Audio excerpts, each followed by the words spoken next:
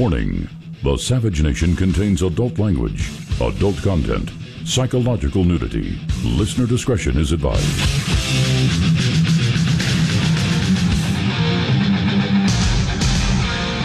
And now, America's most exciting radio talk show, The Savage Nation, home of unprotected talk, borders, language, culture. And here he is, Michael Savage. Syracuse, American 550s out of 15,000 for 5,000. Medical emergency. Captain is incapacitated. Request handling for runway 10 landing. American 550, Syracuse approach, roger. Altimeter is 3025. Runway 28 is also available if you'd like. The winds are currently 090 at tree. We'll accept runway 28 for American 550. Welcome to the Savage Nation. Crazy day. Just a crazy day. Pilot, HA in the middle of a flight. Everyone's worst fear. So the co-pilot takes over, has to land in another city. That's number one. Just play the song. I'm not in the mood to talk for a minute. Then I was going to play this song, and I said, wait a minute. Looking for a heart of gold, heart attack. What is this? Now, the day began weird. I got to tell you. It started out weird. I got up at dawn. The sky was black. I say it's always darkest before the dawn. Well, there's a lot of truth to that. It was pretty dark before the dawn, and I took a picture of the emerging dawn out of the darkness, and I sent out a Twitter message, dark day looming. Now, I don't know exactly where my intuition was coming from or where it was going, but it's a pretty dark day out there. I mean, the sun's out, the clouds are out, the East Coast is in a flood, the West Coast is in a drought. Obama is on the ropes, lying through his teeth in the showdown with Putin. He looks like the puny imp that he is. Do you know what's going on in the Middle East? Would you know what's going on in the Middle East when you have woodpeckers like Jake Tapperhead in the media? Men as unqualified as that, propagandists that wouldn't have even made it in the old Soviet Union, are now running the American media? Little men, small men, puny men, evil men. Russia started a bombing campaign a week ago. The liars in the American media, as stooges for this corrupt, incompetent, anti-American government of ours, the stooges in the media had the nerve to tell us, A, they were only bombing friendly Syrian forces. Russia was not going to take down ISIS. And Obama gave a big thundering speech about how weak Putin really looked by attacking in Syria. Well, let me tell you what's really going on, because I'm paid to find the answers for you. I am paid to work around the clock to find the answers for you. And what's happened is ISIS is collapsing. The rats, the Islamo-Nazi fascist rats, are running like dirty little cowardly rats. The big shots with the guns who rape 8-year-old girls. The big shots who blow up churches, they're running like the rats they are from the Russian bombers and the Russian rockets. And ISIS is on the run. And I told you last week what was happening. I told you there's a war strategy. You don't take out your primary target first. You take out the secondary targets first. That's what Russia was doing, you morons, you. But you bought it hook, line, and sinker. Because Jake Woodpecker told you that they were attacking Free Syrian Army. Who's the Free Syrian Army? The Al-Nusra Front? Other cutthroats and rapists and kidnappers and murderers? That's who you're cheering for? Well, let me back up a bit. Maybe this is too much for you on a Monday.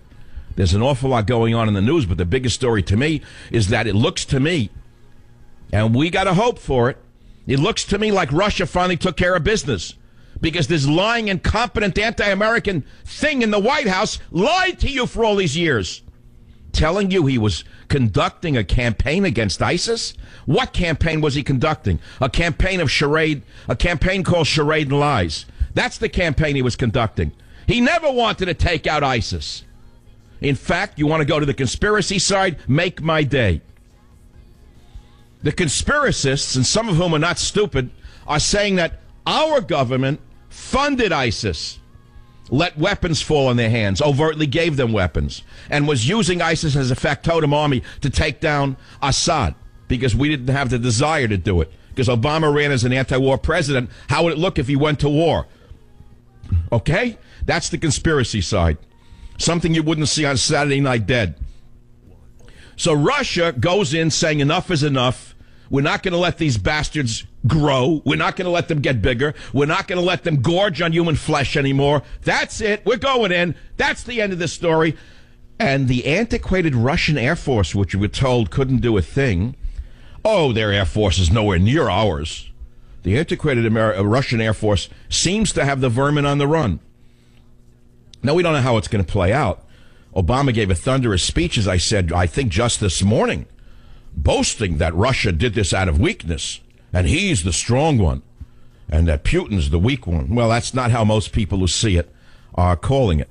They're saying Obama is the metrosexual weakling, and metrosexualism plays in America, but it doesn't play with terrorists. The only thing that plays with terrorists is machismo. And as a result of Putin's machismo, the vermin are throwing down their weapons and running from the battlefields. But again, don't take my word for it. Wait until it appears on Jake Tapperhead's show or Wolfie Blitzer, and then maybe you'll believe what's going on is going on. And that's the opening to my show today. I had a crazy, great weekend. And it started weird today, I got to tell you, a gloomy black dawn. Sent pictures to my Twitter list, dark day looming, and the day is really not over yet. So let's go back to the song Heart of Gold by Neil Young, and then we'll do the other stuff that I planned on doing. I got a piece for you from Homeland from last night that was shocking, amazing. Normally, you know, I don't play stuff from television shows, but this is amazing. I'm a man who should live 1,000 years. Do you understand that I'm cursed by my own body in the sense that I can only live a certain number of years? The world needs a man like me for 1,000 years. I come along, and once in 1,000 years, a man like me arises. Now, if you say I'm in a crazy state, good for you. You say I'm a megalomaniac, good for you. You say I'm narcissistic, good for you. Yeah, well, that's what it comes down to. I'm sharper today than I was 40 years ago. My mind is sharper. I see things more clearly. I have a bigger message to put out there today, and I'm trying to do it the best way I know how, through art, through anger, through humor. Whatever I have to use, I need your attention. We are in such trouble as a nation when a fraud, when an invention, when literally a digital president can get away with what this creep gets away with, including having you believe, hoodwinking you into believing he was actually fighting ISIS when he wasn't, and that it took Russia to move in to show how fast they could take ISIS out. I told you the U.S. Air Force could have done it in 3 days. I told you that. The most powerful Air Force in the world couldn't have done it? Of course they could have done it. Now, how do I know that I'm right? I know I'm right because Russia's doing it. That's number one. But I didn't need Russia to do it for me to know I'm right. I saw it with my own eyes and added it up. You know, 2 + 2 = 4, not 7. According to Obama, 2 + 2 = 0. Government zero, that's what it equals. Sorry, I couldn't help but get it in there. Because when I get through with you today, you'll understand why the greatest book of our time, Government Zero, is a must for you to own. But I'm not here to sell you a book. I'm here to sell you on reality. Listen to me. Just listen to me. Even the HBO series Homeland, which is as PC as you can get, you know, for the last couple of years, it was about the Islamo-fascists, and that's why it was such a great popular show. And then all of a sudden, Hollywood got frightened that they were being a little too real about the dangers that the 7th century vermin posed to the world, including all the friends that are being brought in here into America and sit here waiting to strike us, the infidels, and destroy this beautiful country that they're allowed to pollute. Even Homeland last night hit a new home run that Babe Ruth would be proud of. And I don't mean the show itself was so good, because I'm a little tired of her, the Claire, whatever her name is. I can't remember her name, with the hysterical woman thing, but she's really brilliant and tough, but she's on the verge of hysteria any minute. I got it. I liked that for a while. I'm not talking about her character. There's a little too much with the baby and the girlfriends. It turned into a chick flick after a while. No, I am talking about the Quinn character in HBO. You've got mail. Oh, would you turn that off? I'm talking to myself, and I forgot to turn off the sound of my mail. But listen to me. There's a character in the HBO show, Quinn, who's a thin 35, 40-year-old guy who looks like your average kind of runner in America. And he's perfect for it because he's a CIA assassin. And he's stealthy and he's good. Well, in this series, later on, towards the end, and we'll get to it when I come back, Quinn is called into CIA headquarters in Langley to talk about what he did in Syria. And it's almost like in real time. It was so well done and so well thought out that it was like in real time today. So they asked this guy, what were you doing in Syria? And then they say to him, well, what was your strategy? What's our strategy over there? And he says to them, we have no strategy, sir. And so filled with the typical PC people you'd expect running the United States CIA and the United States government today. You know, women in admirals' uniforms and that kind of stuff. You know, like a college campus recruiting booklet. You get it. Incompetent, corrupt, politically corrupt to the core, incapable of doing anything right. And he gives a soliloquy that had me sit up in my seat. And I called my staff. I said, this was 10 o'clock, 11 o'clock at night last night. I said, grab that speech by Quinn, the assassin from the HBO series Homeland, where he talks about exactly what's going on, why we're failing, and why the other side is winning. And I'll play that for you sometime in this next hour on the Savage Nation. And by the way, so many things to say all in one thing. Donald will be on with us tomorrow. Donald Trump. Be sure to catch it because I'm going to ask him some important questions. And then I have other announcements to make right here on the Savage Nation. Join the Savage Nation. Call now, 855-400-SAVAGE, 855-400-7282. Savage. Your Savage Nation is sponsored by SwissAmerica.com. It's the only company I trust for tangible assets, gold and silver. Call 800-BUI-COIN.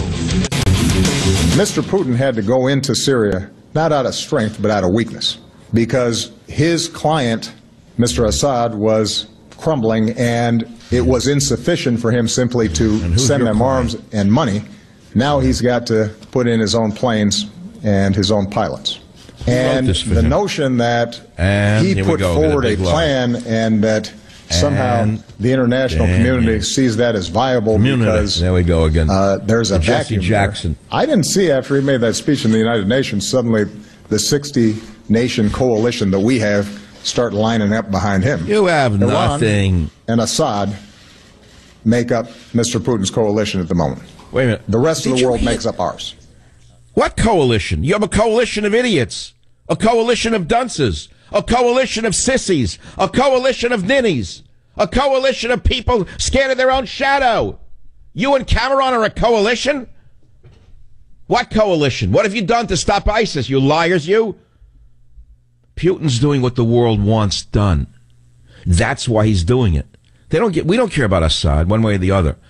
See, we're not on the side of Assad. Don't get us wrong here. But we're against ISIS, the worst scourge since Hitler.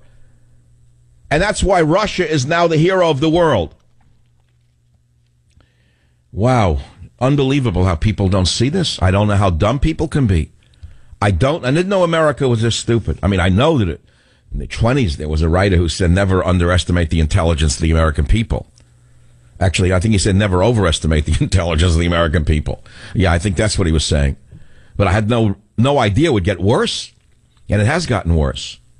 So here we are, and that's a big story. So let me just jump right to this. So last night on HBO, Homeland, Peter Quinn, the assassin, is brought to the CIA headquarters in Langley. And he's asked if it's working, the strategy in Syria. It's so real that I'm playing it for you now on clip 1. You said a program should be renewed. I'm asking, is our strategy working? What strategy? Tell me what the strategy is. I'll tell you if it's working. See, that right there is the problem because they have a strategy. They're gathering right now in Raqqa by the tens of thousands, hidden in the civilian population, cleaning their weapons, and they know exactly why they're there. Why is that? They call it the end times. What do you think the beheadings are about? The crucifixions in Deir Hafer, the revival of slavery. You think they make this up? It's all in the book. Their book, the only book they ever read. They read it all the time. They never stop. They're there for one reason and one reason only: to die for the caliphate and usher in a world without infidels. That's their strategy, and it's been that way since the 7th century. So do you really think that a few special forces teams are going to put a dent in that? Amazing writing, astounding writing. I mean, it's a character that I could have written into one of my previous novels.